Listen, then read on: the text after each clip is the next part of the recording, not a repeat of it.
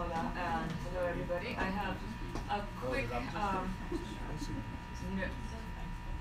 request, which is that we're starting 15 minutes late. So the session will go on till 2:15, and we'll have to shorten the, what was a very long coffee break anyway. So we won't miss anything, and then we will be back on schedule at 2:30. With that, welcome again, everybody. We are on to our afternoon session. I'm Dina Siddiqui from Brack University. I want to thank the organizers, especially Kanchan, for including us in this larger NYU community initiative. Very happy to be here.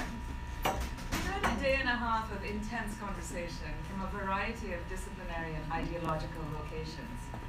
We have yet to engage with, at least in any depth, the law and constitutional obligations or structures in relation to inequality. And that's where this session with Sara Hossain fits in.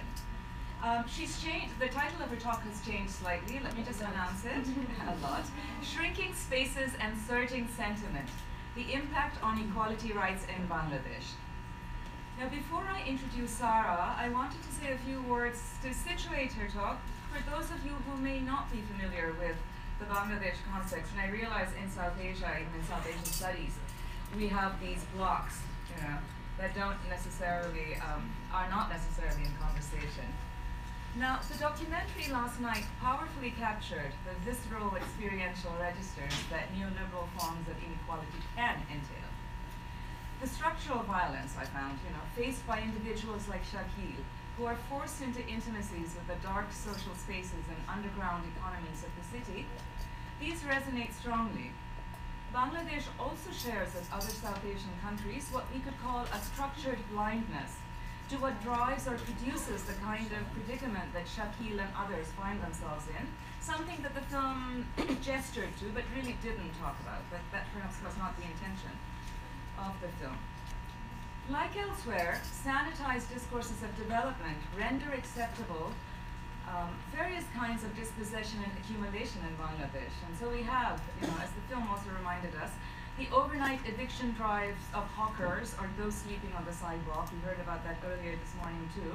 But the planned displacement of indigenous groups to build eco-parks. Very, very ironic, But all of that is in the name of progress, right?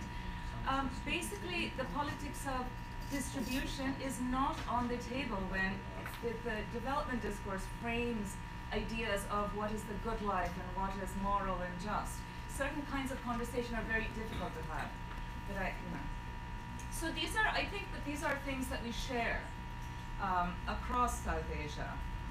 One thing that is different, I don't know if Debraj is gone, but I will say he's gone. But economists, he's gone, okay. Okay. But economists are exalted in Bangladesh. I don't know if you would agree with me, but I tend to think that there's not this, it's very interesting. That's something to talk about. But I want to locate the specificity of Bangladesh within the region, especially because I think transnational capital and politics don't unfold in the same way everywhere. We know that, but I want to just maybe highlight what it's like in Bangladesh, just a couple of things.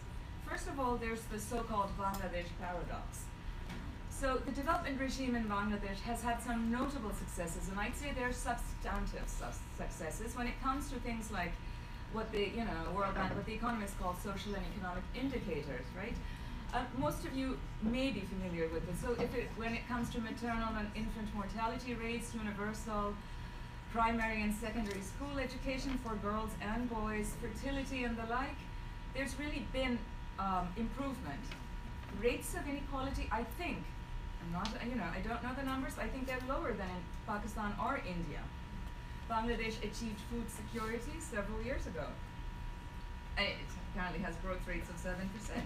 It's still a low-income country, so the question is, how does not having become richer still correlate with this? That's not the question I'm going to ask, but that's something to keep in mind. The second thing, and I think Sara's talk will get to this in various ways, this kind of development is paired with an increasingly illiberal and authoritarian state. One that uses legal provisions quite creatively to censure, police, and close down spaces of dissent. And so, Sara will talk in much more detail about this. I just want to note that the space between the legal and what we might call the just or the moral keeps expanding, or there's an interesting slide and slippage in the use of that. Finally, I want to flag the domestication and depoliticization of social movements that took place in the post-Ershad period, when there was a military dictatorship, right after parliamentary democracy was reinstituted. This was in part the outcome of an NGOization process that occurred globally in the 1990s, but because of Bangladesh's particular place in the transnational economy, it happened, because of its so-called donor dependency, it happened earlier and more intensely. The effects were more intense.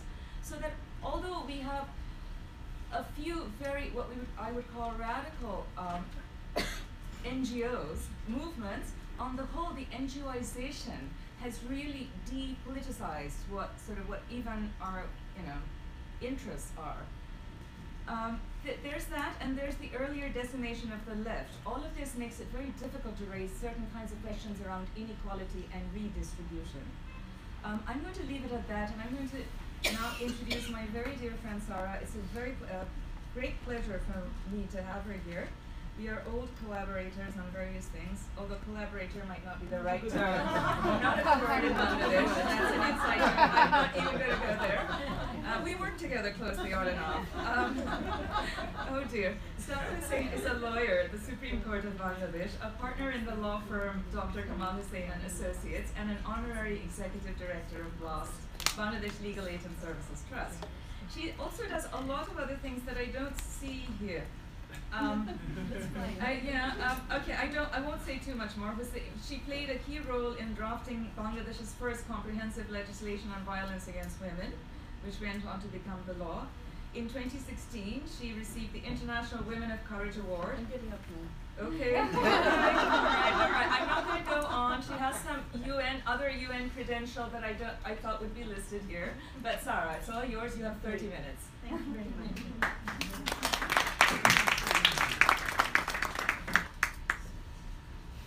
Great. Thanks very much, Dina. So I'm sorry, I apologize to everyone who's expecting a different talk. As you can see, the subject matter has changed kind of significantly. Can you hear me now? I think you have to speak maybe directly into the microphone. Any good? Can you hear me? No. Did I miss another one? No, it's not that. It's just the angle. Let me try again. Can you hear now? Yes. Great, thanks. So apologies to anyone who's expecting a slightly different conversation. But I think this is a sort of space we're living inside at the minute, and so I thought it would be more useful to talk about this. This past week, as many of you know, 21st February was marked, and that marks International Mother Language Day now, which celebrates the rights to linguistic and cultural diversity. This is a day that originates from and commemorates a moment which is significant in our nationalist history in Bangladesh. And in fact, it's been identified as really marking the start of the history of the liberation of the Bengali people, with language, culture, and ethnicity being seen as the defining markers of national identity. And prior to that, as the basis for exclusion and discrimination when we were still part of the Pakistan state. The shift from the national to the international and the universalization of the particular has created in its turn new opportunities to assert a version of Bangladeshi citizenship that is more open to acknowledging ethnic and linguistic diversity, and therefore to furthering the right to equality. But I want to focus my remarks today on this tension between the different promises and notions of citizenship that are reflected and recognized in our constitution and our laws, and how these impact on ideas and practices of equality, and in particular in relation to equal protection of the law and the right to personal security and liberty. Thanks. I'll start with just setting the context a little bit for those of you who are not so familiar with the Bangladeshi legal framework, and I hope the rest of you will bear with me a bit through this. And then I'll look at some of the examples of legislation, particularly legislation that restricts certain kinds of speech around issues to do with religion and religious sentiment in particular. But I'll also look at the kind of legislation that, particularly a lot of the new post-independence legislation that restricts speech, which is critical of the state. And then after setting that, I will look at a few different examples. So just starting with the Constitution, this poster will be familiar to many of you who've from the Liberation War period. it really foregrounds the fact that there was a notion of Bengali identity, the Bengali people, and a real commitment to eliminating discrimination based on religion. That commitment that was that sort of fueled so much of the liberation struggle and the movement prior to that found space inside the Constitution in terms of a commitment to eliminating discrimination on grounds including of religion. Secularism was also clearly found space within the Constitution in 1972. Freedom of religion, freedom of expression guarantees were also in place. And making the secularism, the commitment to secularism even stronger, there was a ban on any kind of on the formation of political parties based on religion. But in contrast to the strength of the protections against religious discrimination, of course the homogeneity of the Bengali nation was further asserted. So Bengali was identified as the national culture, constitutionally protected, citizenship was defined as Bengali citizenship, and Bangla was identified as the national language. We moved quite far from the Constitution of 1972 today, almost 45 years on from when it was adopted. We still have quite a few bits of it. I'm not going to go through all the details of when things dropped out because of amendments and when they got back in through court processes, but at the moment where we stand, the secularism is still a part of the Constitution. The ban on abuse of religion for political purposes, the prohibition of giving political status to any religion is still in the Constitution. The right to equality and non-discrimination is there, the right to affirmative action measures are there, freedom of religion and freedom of expression are untouched since 1972. But what are the accretions that we've had in the meantime? Probably the most significant one is that Islam is now the state religion. First brought in 1988 by a military dictator, but then rather tragically reasserted by a democratically elected government with a vast majority at that point, and a vast elected majority. With this making of Islam as the state religion, we also have a new addition, that equal status and equal rights is granted in the practice of the Hindu, Buddhist, Christian, and other religions.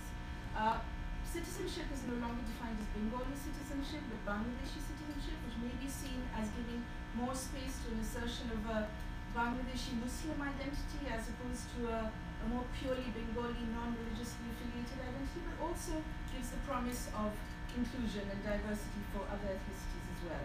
And as part of that recognition, there's also concrete and specific recognition of so-called tribes and minor ethnic groups. I should mention that language is seen as extremely unappreciated by those who are described as minor ethnic groups, who would rather be called Adivashis or indigenous peoples, and that's another discussion. Just for a moment to look at what happened with the issue of the challenge to Islam as the state religion. As I mentioned, it was this amendment came into our constitution in 1988. At that time, it was challenged almost immediately, and challenged by a bevy of the great and good, including a former Chief Justice, former Vice Chancellors, people who were really seen as the secular conscience of the nation. But being strategic as well as conscientious, they realized that it probably wasn't wise to move that petition at that time in the courts, for fear that there would be a backlash and they wouldn't win it and we would get a kind of certification of the change that had already happened. So they held fire. Several of them in the meantime passed away, and then not just a few years, but many years, 24 years later, that case finally came for a hearing before the Supreme Court. In the meantime, what had propelled this to happen, in the meantime, the 15th Amendment to the Constitution, which I mentioned earlier, reasserting this provision of Islam as the state religion, had come into being. These were challenged and brought before the courts. By this point, these gentlemen that you see on the screen had become fairly active, and their demands included that if this constitutional amendment were to be struck down, that they would occupy the streets and bring the government down. Their slogan, in fact, says, "No Islam in the Constitution, Islam will be the Constitution." So in the face of their burgeoning demands and very vocal demands, the case had a very sudden and whimpering end after this long 24-hour wait, and the court rejected it out of hand without any substantive hearing on the merits, on the basis that, firstly, many of the petitioners had in the meantime passed away, and secondly, the fact that they had been established as an informal body to resist the making of Islam as the state religion, that body wasn't registered, and therefore they had no standing.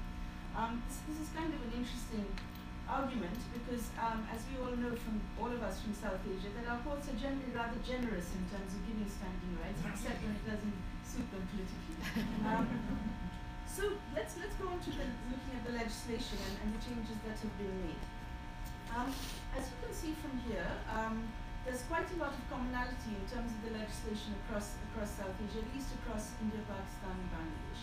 So the commonality in terms of our colonial inheritance is, of course, the famous sections on hurt religious sentiment, causing enmity between communities, and allowing the prescription of material which contains such content.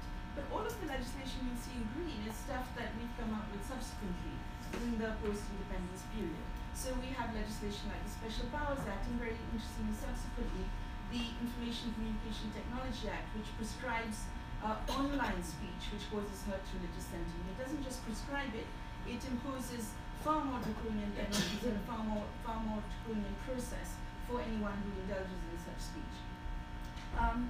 The 15th Amendment, as I said, made Islam as a state religion, but it also said that any criticism or any attempt to reduce confidence or reliance on any provision of the Constitution would itself be considered to be an offence amounting to sedition.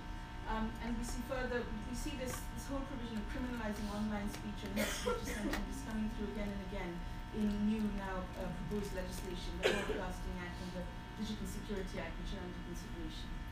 Side by side with this, it's important and useful for us to have a look at what kind of speech about the state is also prescribed and penalized. So again, we'll see sedition and conspiracy, having in your possession seditious materials, but again an entire raft of legislation, post-independence legislation, a ton of it which prescribes online speech, hurting the image of the nation. We'll see the very interesting elision of language, from the language of sedition to the language of hurting the image of the nation.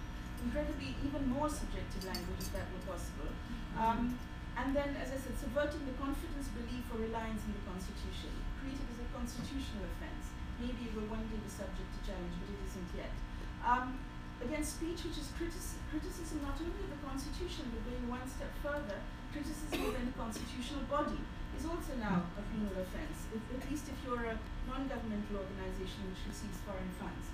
And we have another bunch of draft legislation which is on the anvil right now. The Draft Citizenship Act, which also penalizes criticism of the Constitution and threatens you with, this sounds a little bit American, threatens you with being stripped of your citizenship if you are not a citizen by birth, if you commit such an act. Fortunately, still draft, and no doubt better minds will come to prevail and we see some changes on that. And again, Broadcasting Act, Digital Security Act, similar kinds of provisions. Oh, there's one interesting thing here as well. The Broadcasting Act suggests that it will be an offence if you make statements which don't uphold the ideology of the state. Again, more subjectivity.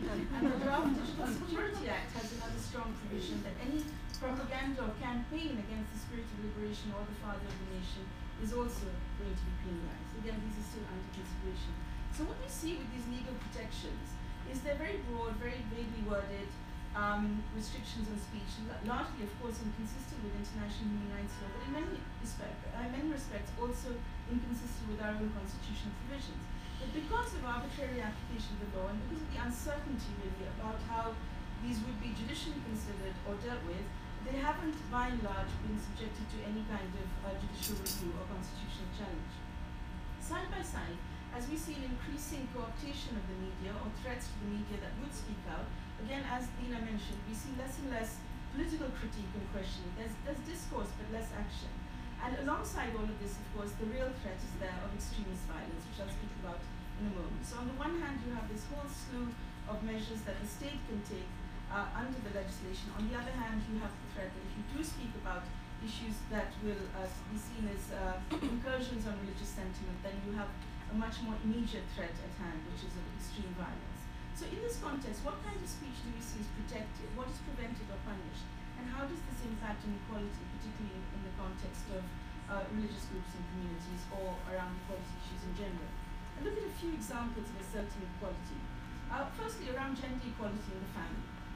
As we know, again, across the region, we still live with personal laws inherited from the colonial period and largely, at least in Bangladesh, completely unaddressed in terms of reforms with respect to Christian law. No change whatsoever since partition in 1947. As far as Hindu laws are concerned, none of the changes that have been made in India over 60 years ago have happened. The only one we have is an optional Hindu marriage registration act. On Muslim laws, there are some greater changes. There have been incremental legislative and judicial reforms on a number of different areas. But again, we see a great deal of hesitancy, a great deal of reluctance in taking on issues more robustly, which are perceived as possibly likely to, again, constitute an incursion on religious sentiment. So at the moment, for example, with the Child Marriage Restraint Act, you would think a relatively simple one to resolve. We have a major exception which has been put into the Act, which is considered is likely to be there so that it will not step on the toes of those who feel that Muslim laws allowing marriage on puberty should be retained and should not be restrained in any way. And we see, again, a reluctance by the judiciary to take on direct constitutional challenges. So when we had our version of Shabani, the courts deferred and said that Parliament should decide this. It's never come before Parliament in the almost 20 years since. A recent public interest case challenging the absence of divorce rights for Hindu women, even those subjected to extreme violence, is again completely stagnating in the courts because nobody wants to take it forward because of the risk of, or the perceived risk of backlash. Another issue which has been before the courts and at least constitutes, I think, one step forward, on the issue of violence against women and so-called fatwas issued by traditional dispute resolution bodies in villages, mostly for breach of social or sexual norms. The case law we see on this is very interesting, that in 2001, the High Court gave a suo motu declaration banning all fatwas. That had a pretty extreme reaction. There was indeed a backlash. There were indeed people on the streets protesting that. The police fired on them and there were deaths. The case pretty much went to sleep after that. But two self-declared muftis appeared filing an appeal and asserting their right to freedom of expression, including to give and receive fatwas, in the context and drawing upon the fact that Islam was the state religion, and saying that that meant that they could interpret the right to freedom of expression as well as freedom of religion in the context of Islam being there as part and parcel of the Constitution.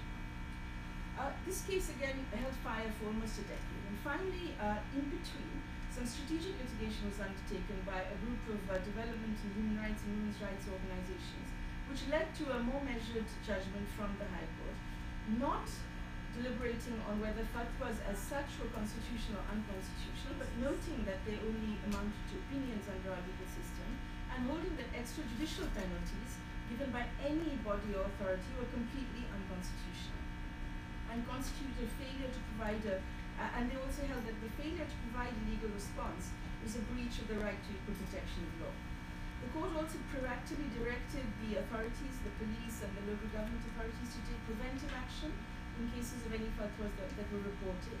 That has somewhat been complied with, but the other direction that they gave to the Education Ministry to include information on the supremacy of the Constitution and fundamental rights in school texts, perhaps less surprisingly, has not been complied with to date. And subsequently, we had a Supreme Court decision which supplemented this by stating that, again, reasserting that fatwas are mere opinions, not formally recognized within the Bangladeshi legal system, but they may be issued and they may be received by any person who wishes to receive them in the form of an opinion, and they may only be issued by persons learned in the law. To go on to another issue, one I think many of you will be familiar with from the media reporting of the last couple of years, the issue of attacks on writers, teachers, atheists, basically people who criticize orthodoxy, fundamentalism. What has happened with these cases? In the vast majority of cases, we see that we're not at the end of the road in terms of investigations and prosecutions. And this, incidentally, is not a comprehensive set of those who have been decimated in this way. I just want to talk about one particular example, and this is around the killing of a young human rights and LGBT rights activist, Hossain. He was killed last year in April 2016. In the days immediately prior to his killing, he had been involved in organizing, with his organization Rupan, a rally called the Rainbow Rally on Poila Boishakh, the Bengali New Year's Day, also celebrated, of course, across the whole of South and Southeast Asia. This Rainbow Rally, as there's a blurred image of it here, was really a very powerful strategic decision for the organization to take. The procession was not a separate procession. It didn't have separate banners, but it took part as part of the Poila Boishakh rally that is brought out by art college students every year, and which increasingly has been seen as a real kind of counterpoint to the increasing assertion of religious identity manifested in religious festivals such as Eid in particular. But this festival, the Poila Boishakh festival, is inclusive in terms of different communities coming together, inclusive in terms of being able to breach barriers of faith and belief and non-belief. And Rupban worked closely with the art college, was part of the procession, and took part in it. This would have been the third year running. However, a few days before the rally was to take place, threats were received and communicated to them through Facebook and informed to them not only through the Facebook post but also by the police. The police arrived not to provide the Rupban rally with constitutional protection to carry out the rally, as was their right, but to say that they would need to withdraw because the threat levels were too high and they couldn't be contained. Not only was the rally withdrawn by consent and agreement with the Rupban organizers, but several individuals who couldn't be informed in time that the rally wasn't to take place and who had appeared at the rally, possibly dressed in rainbow colors, were detained by the police for the entire day and then outed to their own family members who hadn't previously been aware of their sexual orientation. Subsequent to this, Jules and his friend and colleague who were murdered a few days later decided they would not seek police protection in this situation because they were extremely afraid of the same kind of situation being visited upon them. Immediately after this, again, not acting in compliance with their constitutional obligations to ensure protection of those who had faced these threats, we saw high-level official statements saying homosexuality is against our culture and the proselytizing about homosexuality is also a criminal offense. The cases and the investigations into Jules' murder, as with many of the others, are still continuing. Now, in contrast to these particular cases, which have received an enormous amount of international attention, we see the more, if not daily, the more regular attacks on religious minority communities, particularly on the very poor, and particularly on those who still have land and property. We've seen repeated attacks of this kind. Some of the more recent ones, just in the last couple of years, we see these communal attacks, and the attacks are fairly extreme, followed by impunity for those who are involved, and victim blaming, so that in several cases, for example, in the case in Ramu, in south of Bangladesh, more recently in the case in Nasirnagar, we see that individuals from the community which is under attack, accused of having made Facebook posts, breached those provisions on online speech which is hurting religious sentiment, and taken into custody and not released for weeks, sometimes months on end. At the same time, as these cases proceed very speedily, the prosecution seems to enter a period of stagnation. And with the consequent threat level, there is continuing, if not migration, certainly huge vulnerability and consideration of the possibility of migration. I want to just end with a couple of quick examples, again, of how exactly these controversies are being whipped up around the issue of hurt religious sentiment and being brought to the front. One issue currently that I think is hitting the courts hopefully next week is around the changes in school textbooks. The Hifazat-e-Islami, who were those people that we saw a little earlier on in relation to the constitutional amendment issue, had sought changes to the school textbooks, the Bangla textbooks for classes 1 to 10. And they had given a list of specific changes that they wanted. It turned out that most of those changes came through. And what's very disturbing about this is, of course, the Hifazat, like every other citizen, have a right to put in their submissions wherever they want and have them considered. But of course, this wasn't considered in any transparent fashion. And the kinds of reasons that were given and are written down for why they wanted these changes is some of the poems and stories they wanted removed, they felt were against the convictions of the Quran and Hadith. Some they felt centered around the Hindu deity Durga. Some they felt resulted in thousands, probably millions of students learning or being exposed to Hinduism. And finally, they were concerned about teaching about the sexual activity of bowels. And they have succeeded on all these fronts in having this removed. So this may in fact be judicially reviewed soon, we hope. And a final controversy, which we are facing at the moment, is this Well, I don't know, there may be aesthetic judgments you want to make about the statue, but at the moment I think we have to hold those in abeyance, because on principle, of course, we have to support her right now. The Hifazat now, having moved on and I think been emboldened by their textbook victory, are now anxious that this Greek deity on justice should be removed from the Supreme Court premises. I should mention she's a fairly recent arrival. We haven't had her. I think she's only a few months old, actually. Quite fetching with her sari and the sword and the scales. But this is now raging at the moment about whether the statue will be removed or won't be removed. So just to end, I mean, all of this might give you a suggestion that actually we're sort of entering the medieval era and there's no progress in Bangladesh. I hope Dina's preparatory remarks were a fairly clear indication that that is not in fact the situation.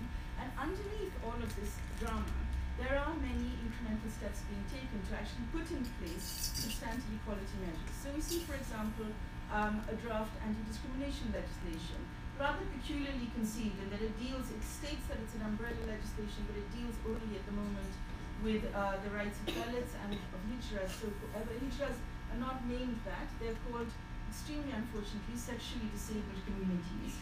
So again, I think a bit of law that needs quite a lot of rethinking. But the spirit is a good one. The spirit of trying to address discrimination through legislation, I think, should be applauded.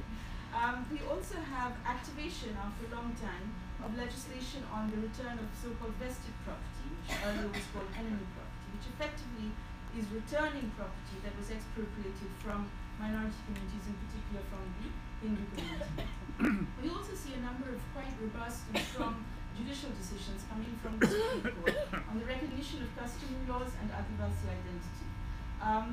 We see another very significant move in terms of reservations at different levels. Reservations, of course, for freedom fighters and, more controversially, for their children and grandchildren, but reservations for women in terms of public office, education, and political participation. Reservations for Adivasis, not named as such, but still in place in the plains and the hills. Reservations for Dalits, and new reservations, despite there being no constitutional recognition. But reservations for people with disabilities and now for Hijras as well.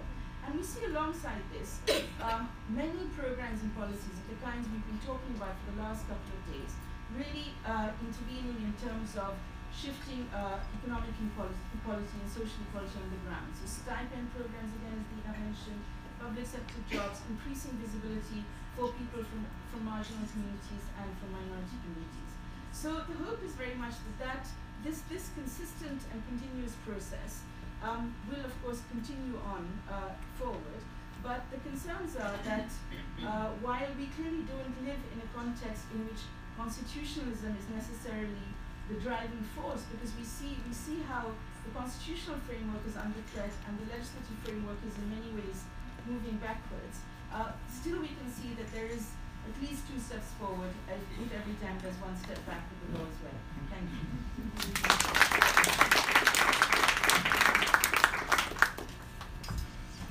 Thank you so much, Sara. That was wonderful, and you were on time. We might have a minute to spare, but we'll have more.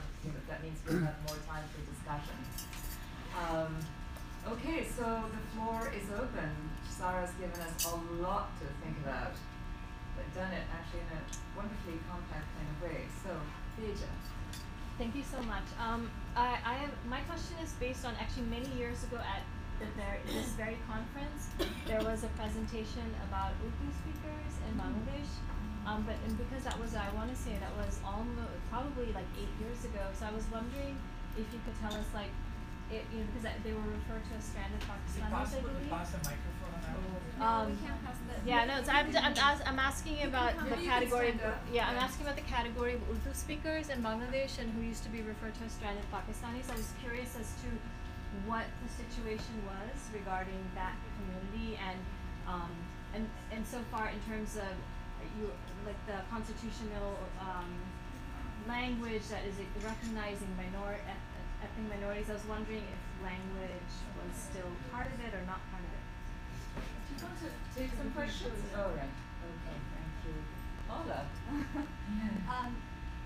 So I was curious, thank you, that was a perfectly designed talk.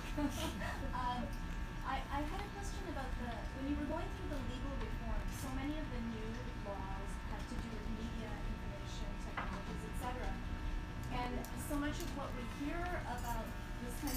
conference in Bangladesh is actually around journalism and freedom of speech.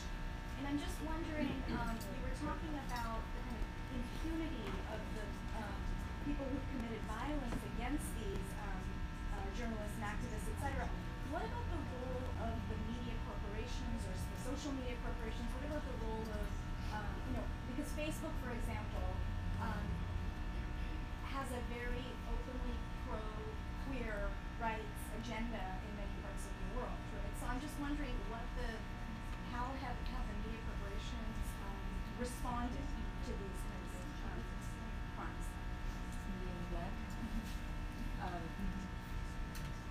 Shahana and then sorry, or Asra, whoever wants to go first. I saw you both. Sure. Just didn't know that. Thank you. This was a Can you stand up so that sure, we seem sure, to sure. have Thank you for your fantastic talk, and I want to ask something actually that builds very directly on what Paula just asked, which is so I'm thinking about the whole digital Bangladesh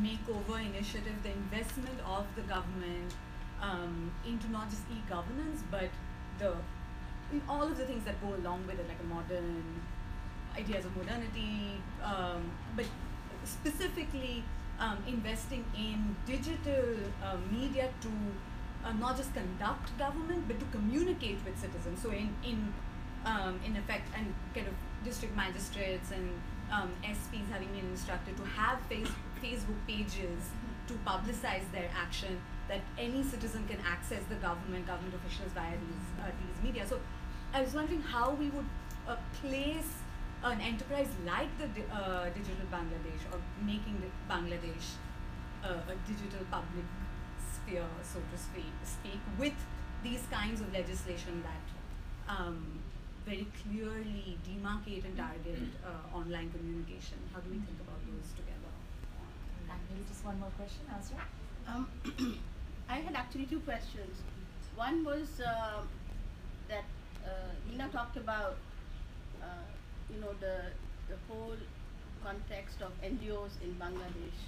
And when we look at NGOs in Bangladesh, we find them very, very neoliberal in their orientation, very market oriented.